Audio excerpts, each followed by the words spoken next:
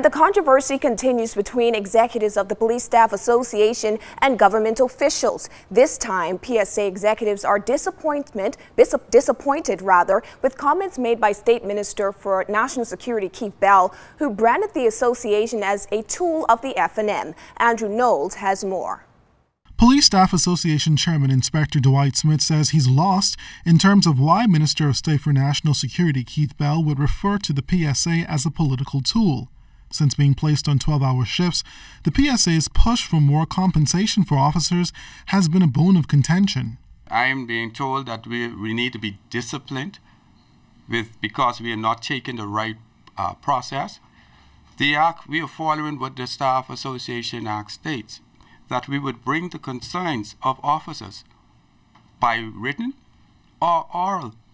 The written part is that we've already addressed. This letter is dated September 19th. This was sent to the Commissioner of Police as relates to if there would be compensation. The next letter we sent was to the Minister of National Security. We are going through those processes. And almost a month later, Inspector Smith says the association has yet to be addressed. The PSA sent a letter to Prime Minister Perry Christie in his capacity as Minister of Finance.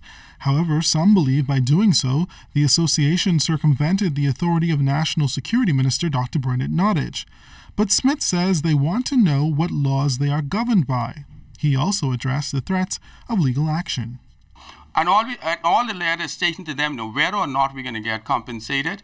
If we're not going to get compensated, tell me where we're at. So we can talk to the members at large and say, okay, we are not covered under this. We are not a part of the labor laws. We are not governed by it. If the authorities cannot do that for us, then we need to go to the legal areas.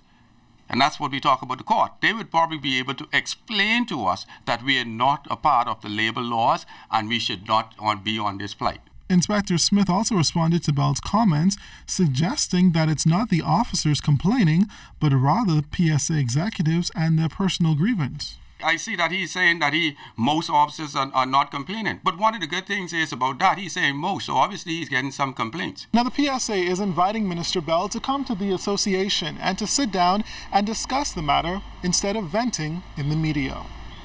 Andrew Knowles, ZNS Network News.